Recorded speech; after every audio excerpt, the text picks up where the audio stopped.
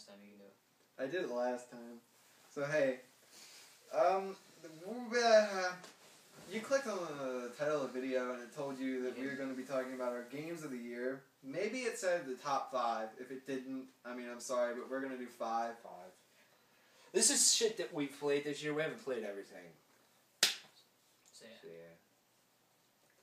My number 5, alright, I'm going to start this off. I'm going to set it off with NBA 2K14. It's a good game. I had a lot to complain about it, and the My Career mode kind of sucks sometimes for people who aren't too competitive like myself. But the, I don't know what you call it. In other games it's franchise, but I don't know what they called it in this game. Like, it's like a franchise. You start a franchise. That's pretty fun. You know, the Bulls are doing pretty well for my franchise now. It's a fun game when you're not getting your ass kicked because the setting is way too difficult for you. But NBA 2K14. Cool. My number 5, Splinter Cell Blacklist. This game is really fun. If you're into those, Assassin's Creed, Hitman style, stealth-based games, then this is a game for you. It's really cool because, like, you can pick between, doing lethal takedowns or non-lethal takedowns, and they just make it set it up so that, like, you can go Ghost, which is to not kill anybody and not get detected. You can go another thing called Panther, which is you can kill, but you still can't get detected. We can go Assault, where you can just go out and just murder everything. And it's really fun, and it's one of the, some people might think it's the most minor thing, but the coolest thing of this game is the fact that, like, you can shoot lights out, or, affect the lighting of the area, and that adds to your stealth. I just think that's awesome. We talked about the multiplayer in our, in our Game Awards video, and multiplayer is really fun. Spies vs. Mercs, it's a completely cool experience. And then the co-op is fun, you can go through the same challenge as a single player with your friend. So, that's why Splinter Cell, number 5. Batman Arkham Origins is what I have at number 5. Yeah, I have my complaints with this game. It has a little bit of lack of innovation, but in terms of games that I've played this year, it's still one of the best ones. I mean, it's still really fucking fun. I mean, the combat in this franchise is just phenomenal. How it's just kind of free, flowy, and just how you can incorporate your gadgets into the combat and just wreck everything. I mean, Gotham City was good looking. It was fun to explore, even though it was glitchy as shit. But, like, the crimes that you could help, stop, the Enigma Towers, all the side missions that you can do, and this story is by far the best part about this game. The story is so good in so many ways. I mean, if you like incredible superhero stories, I mean, this is right up your alley. If you liked Arkham City, boom, this shit rocks. I just love this game. It has its faults, but it's still a very good game. So number 4, I had Tomb Raider. Holy fuck. Tomb Raider, man. Tomb Raider, my surprise of the year, and one of the highlights of 2013 for sure. I was expecting nothing of this game, and I couldn't stop playing it. It is so good. Graphically, it is amazing. All the different, tombs and areas that you could explore, like the beach or some of the jungle environments are just gorgeous. The combat is phenomenal. I always thought that, getting experience and upgrading all your weapons and getting new skills was highly addicting. It was this light RPG element that was just fantastic. The story was really good. It wasn't the best thing about it, but this game had those, like, summer blockbuster movie type moments that were just over the top, out of this world. It is a really good game. I thought the voice acting with Lara, watching her evolution, being part of it, I should say, was fantastic. Tomb Raider's a great game. Play it if you haven't yet. I have Arkham Origins for my number 4. Oh. And, a lot of the same reasons Tyler said. I'm not going to go into that, but in my opinion, the story is, in some ways, better than Arkham City. It does a very good job setting up all the other games. It plays its part very, very well. That's the main reason why I love this game. And yeah, they didn't really innovate the combat too much, but they didn't fuck it up, which is, a good thing. They added a couple new things that changed how combat went. And, the new gadgets were really fun, and I almost like the slight little RPG element they added to it, where now you had skill trees in a way, where you could upgrade your stuff, and you had to upgrade this in order to be able to upgrade that. It just made the progression so much fun. And like Tyler said, being able to navigate the entirety of Gotham was fun, even with like the occasional glitch or game freeze or something like that. But it's just, overall, it was like one of the most fun experiences I had this year. I beat it in 3 sittings. I couldn't put this game down, so that's why it's my number 4. I had Grand Theft Auto 5 for number 4. I don't even know how it really made my list. At first playing it, I thought it was fun, and then I beat the game, and it's exactly what you think of Grand Theft Auto. I mean, not many people haven't played this game that'll be watching this video, but I mean, you know how it all went, and you beat the game, and at least for me, I had enough money by the end of the game to pretty much buy almost everything that I wanted at all the stores and everything. I completed all the side missions, and I did that in under 2 weeks' time. And since then, I mean, yeah, you could just start over, but I haven't wanted to play the game at all. I haven't even wanted to start over the game. I just haven't been able to touch it since I beat it back then. But the graphics are awesome. If I have played it, I played for like 2 minutes, and I don't know, just not a lot of replay value in my opinion. But it was a good game for, while it lasted, I would say. Number 3 I have, Pokemon X and Y. I think they're good enough to put on the list because I generally enjoy Pokemon games. I mean, it's something that I enjoy, so of course I'm going to enjoy it. I'm going to get my enjoyment out of it. There were things that could have been done a lot better, but I still feel like these are the third best games in my opinion.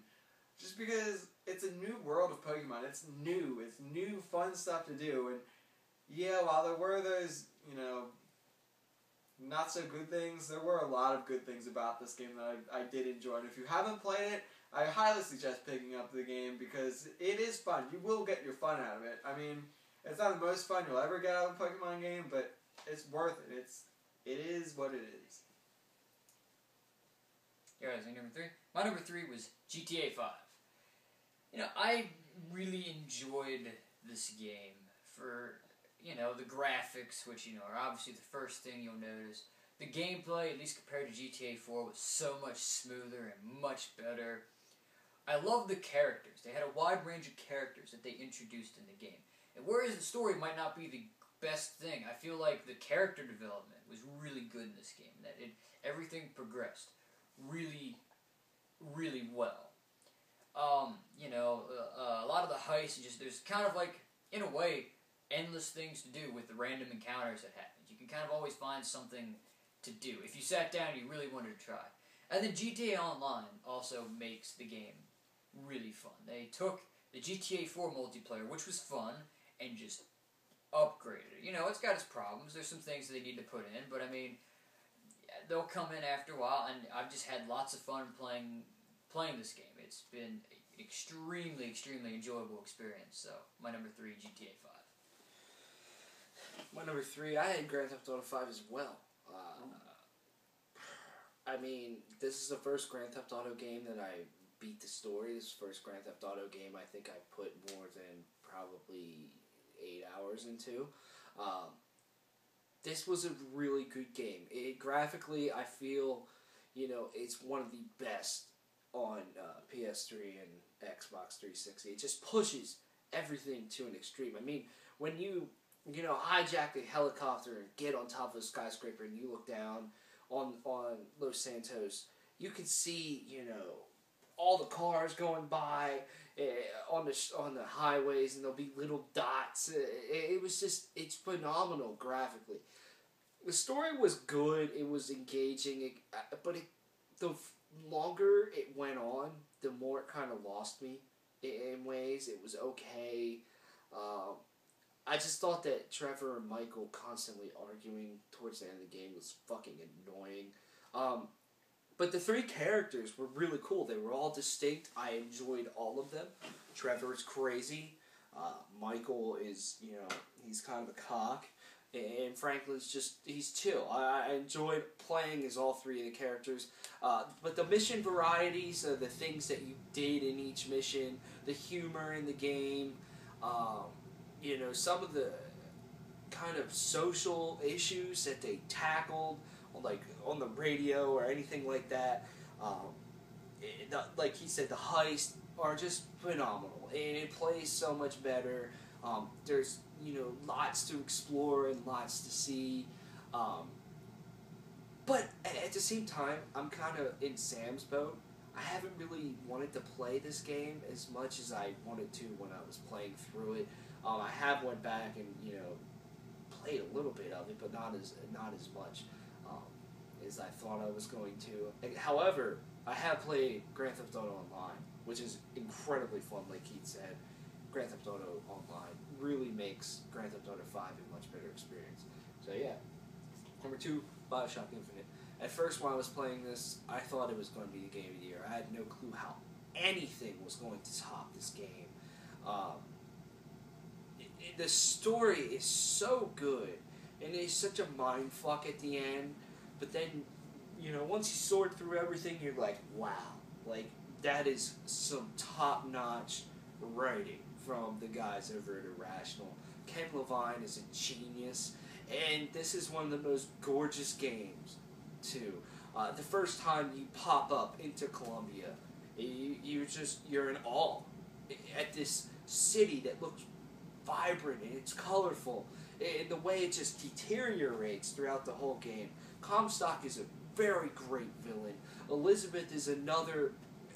She is a great companion to go along this journey with. All the different gameplay elements, the vigors, how Elizabeth can open these tears to really change the battle, the skylines. This is such an enjoyable experience that I feel that any fan of video games really needs to play.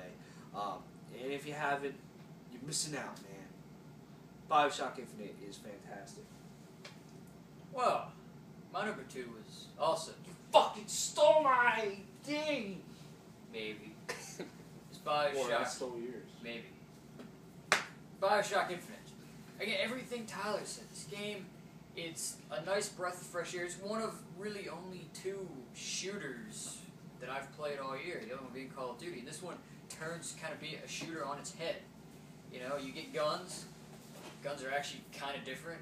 And then, you get the goddamn vigors, which are fun. And then you can upgrade them. There's so much to do. Like, there's so much of the world that even, because I did my playthrough of it, that I didn't even explore. I don't know, I kind of went through the story and didn't do much else. But there's so much, like, that you could probably look for in, all the collectibles and whatnot. And it's a great story. It's one of the better stories of this year, in my opinion. And it's a nice comeback because, I've heard, I just got, like, I played the original BioShock, and I haven't played BioShock 2. I just got the pack where you get the BioShock 2. But apparently, wasn't that good. So it's a nice return from Irrational Games to kind of like the original BioShock, and they changed it up. And supposedly, the new DLC is okay, but, I'll probably get that eventually. But this game is phenomenal. There's a reason why this game took 6 years to make, and it really paid off. Yes. My number 2 is Tomb Raider. Some games that are, I guess, based on movies more so than an actual game kind of fail at being enough of a game for me. But I feel like this movie being based on, Tomb Raider movies, or just the entire history of Tomb Raider, it had a lot to live up to, I think, and it definitely met those expectations for me. It's fun, for a change, being a badass woman and just, everything that you go through in the game is just fun. I feel like graphically it's awesome, and what it's going to look like on the next generation, or current, whatever, Xbox One and PlayStation 4, that's going to look pretty cool, what they do with it, all the little tweaks and everything, but overall, I feel like it's definitely second best game of the year, and I'm content with saying that. It's very, very fun, and that's what it comes down to. My game of the year is The Last of Us. Just because. I mean, if you want to know more, you can watch a review of it. But it's just a quality game in a world full of games that just, don't always add up, or they aren't always what you're looking for. I felt this game is definitely what I personally was looking for in a video game. And, I mean, you look at a lot of the games nowadays, like Call of Duty, Halo, and there's Gears of War, and there's Bioshock, and there's a lot of, first-person shooters, or these, sort of futuristic games. And this kind of, took a bit of a simplistic, direction, I think. And it had a lot to live up to, being a game about the zombie apocalypse, because, there's enough games about those, there's enough movies about those, but it succeeded in every possible way that I could have thought. It definitely, it definitely, that's how I would describe it. My number one is Tomb Raider. I love this game. Again, kind of like it was a surprise. I kind of didn't know how good this game was going to be. I saw it at E3, I think it must have been 2012. I was like, oh, it's kind of cool. I might get it. And then I heard the day it came out, and I was like, you know what? I'm going to get Tomb Raider. YOLO. Yeah, exactly. YOLO. And then, it was one of the best choices I made all year. Was it? It was. Buying that game was awesome. It has that urgency that, like, I don't know, playing Call of Duty Ghosts that I didn't have. Playing Call of Duty Ghosts, it took me like 4 or 5 sittings to actually get through the entire game, where I probably got through Tomb Raider in 2 or 3. Even like in the game itself, there's a lot of sense of urgency. One of the last missions of the game, you're fighting your way up to a temple and you realize, oh, there's like 20, 30 enemies in your way. This is going to be fun. Is it? Yes, it gets really fun, because I know you haven't gotten that far. Yeah, I haven't gotten. And then this is like,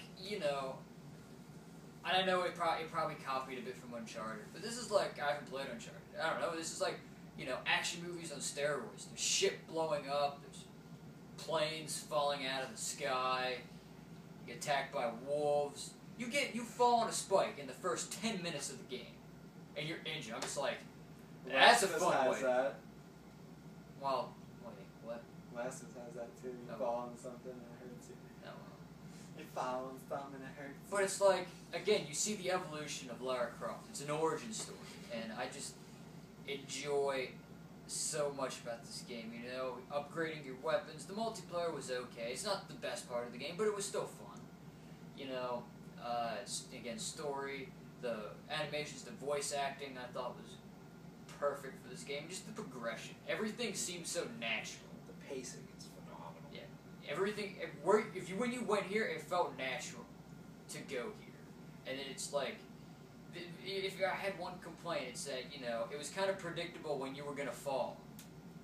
About the only thing, which happens all the time in Lara Croft games. You fall, and you get hurt, but that's okay.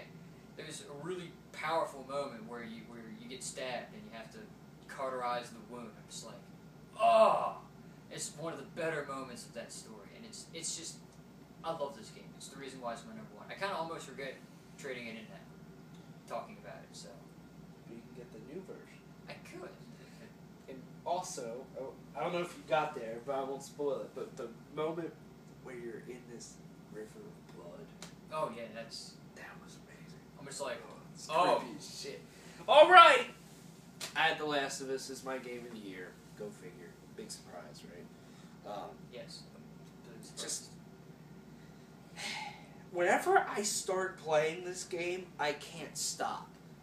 It's so hard to just rip myself from this game, and I'm always like, man, I want to play that game, but no, I got so many other games I want to play, so I'm gonna do something else. But that kind of speaks to the power of this game. You never want to stop playing it.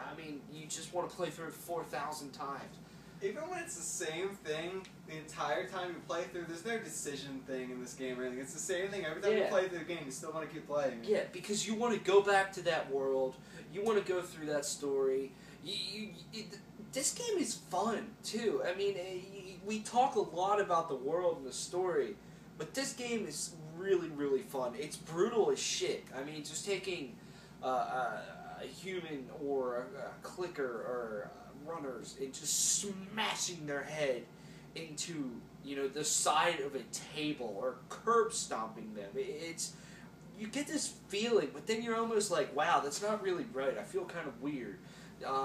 But this game is creepy. It's gorgeous. It has everything that you want in a fucking game, in my mind. It has the best story of this year. It has the two best... I mean, there's multiple characters that are phenomenal, but in my mind, the two best characters of 2013.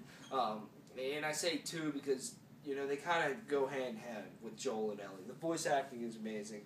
The animations that they did for them, it just... The whole journey is just something that just pulls at you the whole time.